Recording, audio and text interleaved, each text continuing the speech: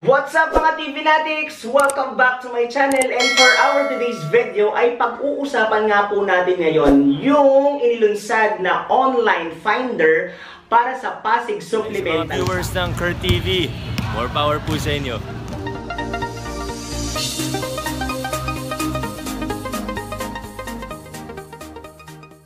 At kung ikaw nga ay bago pa lamang po sa aking channel, please don't forget to like and subscribe, tapos i-click mo na rin yung bell button dyan sa gilid para mas mabilis kang ma-notified sa mga latest video ko. So, eto na nga po, dahil pinost nga po ng Pasig City Public Information Office yung pamamaraan kung paano nga po kung ikaw nga ay hindi nakasama sa master list ng Pamaskong Handog. So, naglunsad po sila ng online finder. So, eto po siya. So, ayan ang online finder. Kaya naman, babasahin ko ulit sa inyo yung guidelines na ginawa nila. So, eto na naman, narinig na ba natin yung guidelines? Hindi, babasahin ko lang sa inyo po isa-isa yung procedure kung paano po yung gagawin nyo at kung ano po yung mga fill upan doon. So, kaya naman, eto po siya. Ang sabi ng Pasig City PIO ay may online finder para sa mga nagtatanong kung sila ba ay naisama sa database ng Pamaskong Handog na siyang pangunahing basehan sa pagbuo ng listahan ng tatanggap ng Pasig Supplemental SAP. So, ganito na nga po yun. Dahil kasi, di ba, nung nakaraan na araw o nung nakaraang linggo ay ipinost ko nga po yung mga, kung ikaw nga ay wala daw sa master list, di ba dapat ikaw ay tatawag sa ugnayan sa Pasig via 8643-1111 local 550. Na-post ko rin yun sa aking vlog. Ito siya, oh. So, ayan siya. Dahil siguro, yung system kasi, parang masyado nang dumadami, masyado nagsishake na yung system kasi dire-diretso yung mga pumapasok dyan na nagbibigay ng information, tapos yung iba pa pumupunta pa dun sa City Hall. So, inanunsad nga nila itong online finder para mas mapadali po sa mga Pasigenyo na malaman nyo kung kayo po ay qualified or kung kayo ay nasa master list at hindi nyo na po abangan yung SAP team na pumunta po sa inyo. So, ganito na nga po yan. Ang database po na pinagbasihan doon sa master list ay galing po sa Pamaskong Handog. So, yung iba kasi, actually kagabi, may nakausap ako na ang sabi niya, meron siyang hipag na nakatanggap daw ng Pamaskong Handog last December, pero hindi daw pangalan niya yung nakasulat. Ngayon, ang sabi ko sa kanya, dapat tanungin mo yung hipag mo kung sino yung nag-receive nung Pamaskong Handog mo. Kasi 'di ba, yung Pamaskong Handog kasi ang batayan kasi nila dyan last time is kahit wala dun yung head of the family, kung sino kasi yung nandun sa bahay, tapos kunwari, 'di ba, sasabihin pag kunwari ako yung team, isa ako sa mga team ng Pamaskong Handog. Tapos pumunta kami dun sa bahay nyo. 'Di ba, kung maaalala nyo po last December, 'di ba, kung sino yung maabutan dun sa bahay, tapos tatanungin lang naman sila kung ilang pamilya yung meron doon sa loob ng bahay nila. Tapos saka lang po ibibigay yung Pamaskong Handog. Di ba natatandaan niyo yun? Kaya kung sino yung nag-receive, usually kasi kung sino yung nag-receive ng Pamaskong Handog, siya yung nailagay doon sa master list. Ang swerte, o ang nailista nyo doon is yung head of the family nyo, o yung mismong nanay nyo or tatay nyo. Pero kasi yung nakatawagan ko nga kagabi is yung hipag daw niya, naka-receive daw siya ng Pamaskong Handog. Pero hindi kasi siya yung nakalagay dun sa master list. Kaya ang tinanong ko dun sa kanya, Sir, paano yan? Naka-receive ng Pamaskong Handog yung hipag mo, pero hindi siya yung nakalagay dun sa master list. So, ibig sabihin, merong ibang taong nag-receive. Diba?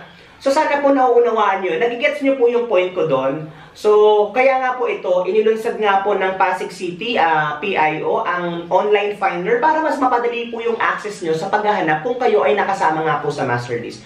So, basahin po natin ulit lahat. Ang sabi po nila ay pumunta lamang sa sap-pasig.com para alamin kung kasama kayo sa listahan. So, uulitin ko po, ito po ang hahanapin nyo, sap-pasig.com. Ulit po natin, sap-pasig.com. Okay, para mahanap niyo po kung kayo nga po ay nakasama sa master list ng Pasig Sap. Okay, next.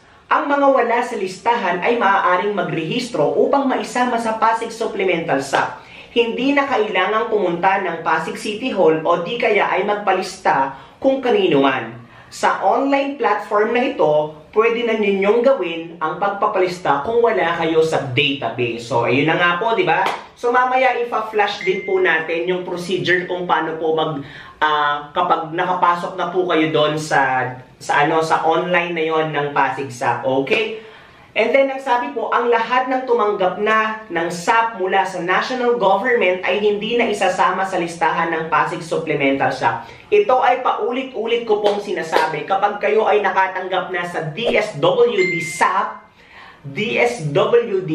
hindi na po kayo isasama dito sa Pasig SAP. At kung kayo daw po ay nakatanggap na din ng DOLE, hindi na rin po kayo makakatanggap ng Pasig SAP. Maliwanag po yan, ha?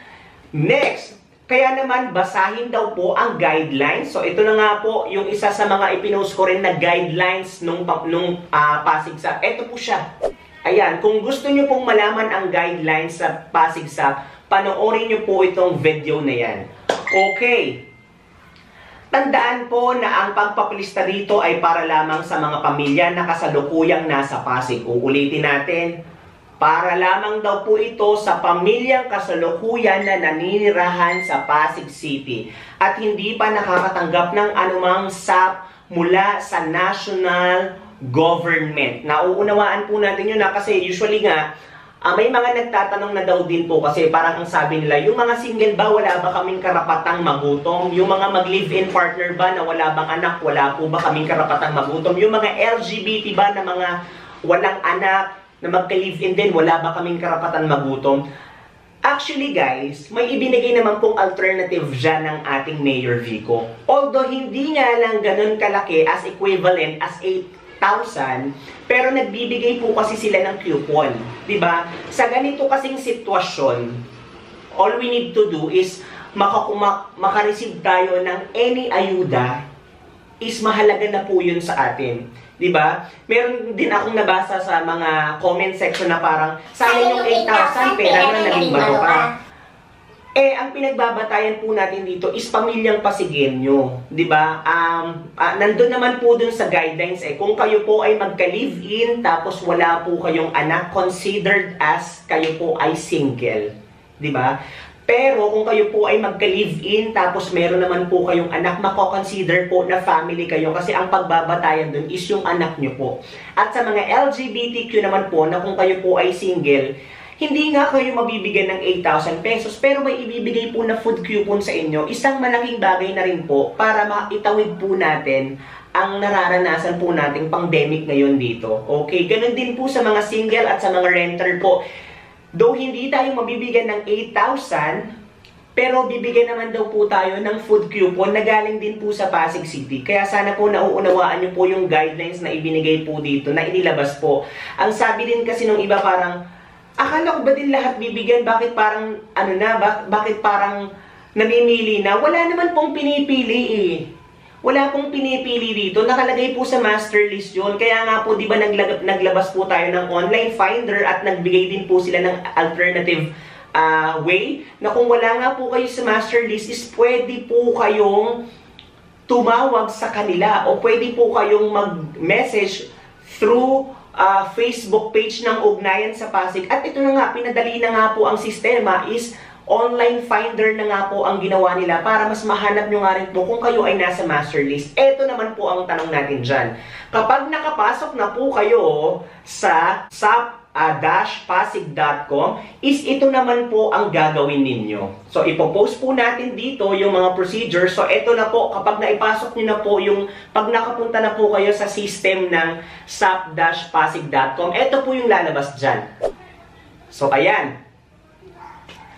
Pasig Supplemental SAP Registration. So, magre-register po kayo dyan, syempre. Ilalagay nyo dyan yung personal information nyo at kung saan po kayong barangay para mas malaman nyo po agad ang buong detalye. So, ito po dyan. Nakalagay po, babasahin natin barangay. So, ilalagay nyo po dyan, kunwari, ako po ay tiga Kanyogan. So, barangay, ang ilalagay nyo po dyan is Kanyogan, street. O, ang ilalagay nyo naman pong street dyan dahil ako po ay nakatira sa Kalinangan Street. So, ilagay nyo po dyan is yung Kalinangan Street. Tapos, yung house number nyo. So, yung house number namin dito is, kunwari, number 12. Diba? So, ilalagay nyo po dyan yung house number nyo. Tapos, Kung ang nakalagay kasi dito is head of the family, 'di ba? Head of the family yung nakalagay. Ang problema kasi nga dito natin kasi, so dito na muna tayo sa head of the family. Kunwari, ang ilalagay natin ditong head of the family ko is, bibigyan ko po kayo ng sample ha. Ilagay niyo po dun sa last name is Martin. Ayan, okay. Then yung first name po na ilalagay natin is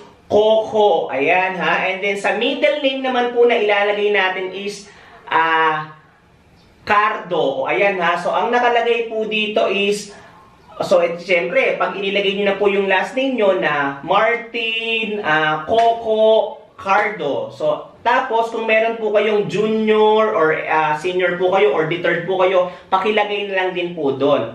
Tapos, may nakalagay po dyan is, kayo ba ay nakatanggap ng Pamaskong Handog? So, ilagay nyo lang po dyan is either oo o hindi. So, kung kayo po ay nakatanggap ng Pamaskong Handog, just ilagay nyo lang po yung oo. Kung hindi naman po kayo nakatanggap ng Pamaskong Handog, hindi pong ilagay nyong sagot. Tapos, may nakalagay din po dyan na nakatanggap ang pamilya ng National SAP. So, ilagay nyo lang po dyan na hindi. Or hindi po nakatanggap kasi yun po yung hinihingi nila. Pero kung nakatanggap naman po kayo, bakit naman po kayo hahanap pa sa online registration? Kung ulitin ko po ito pong online finder is para po doon sa mga tao na hindi nila alam kung sila ay nakalista or para ma-verify po nila ang kanilang pangalan kung sila ay nakasama po sa Pasig Supplemental SAP. Okay, yun po ang nakapaloob doon sa Pasig Sap Online Finder. Kaya naman, sundin nyo lang po yung procedure na yan ha. Sundin nyo lang po yung procedure na yan, nakasulat dyan. Tapos, pag na-fill upan nyo na po lahat yan, isasubmit nyo lang po yan. So, ito po ang idadagdag ko po dyan. Pagka pumunta po kayo sa site ng sap-pasig.com, minsan hindi agad kayo makakapasok dahil sabay-sabay po yung mga dating ng tao dyan. Sabay-sabay po yung dating ng mga tao na nagbubukas ng site. Kaya kung feeling nyo is hindi pa kayo nakakapasok, wag po agad kayong magagalit, wag po agad kayo mag-hysterical, wag agad iinit yung ulo nyo na, ano ba yan? Hindi kami nakakapasok. Ano ba yan? Bakit? Pinapahirapan pa kami. Huwag agad ganun uminit yung ulo. Huwag agad uminit yung ulo. Ha? Nanggigigil ako sa inyo eh. Ha? Huwag agad iinit ng ulo. Ha? So, kalma-kalma muna tayo kasi sa dami po ng mga taong nagbubukas ng site is nag-aano na yung system eh. Medyo nagsishaky-shaky na yung system natin. Ha? So, konting pasensya lang po at yung iba naman kasi, positive naman kasi na nahanap nila yung tatay nila dyan o yung nanay nila o yung head of the family na nakasulat doon sa Pamaskong Handog kung sila man po ang nabigyan eh. Okay, sana po ay nakatulong po itong example na ito or itong explanation na ito para po mas mapadali po yung paghahanap nyo po ng Pasig Supplemental SAP na inilunsad po na online finder. Maraming pong salamat sa inyo pong panonood. See you all next time dito lang sa Kurt TV. Please don't forget to like and subscribe. Bye-bye!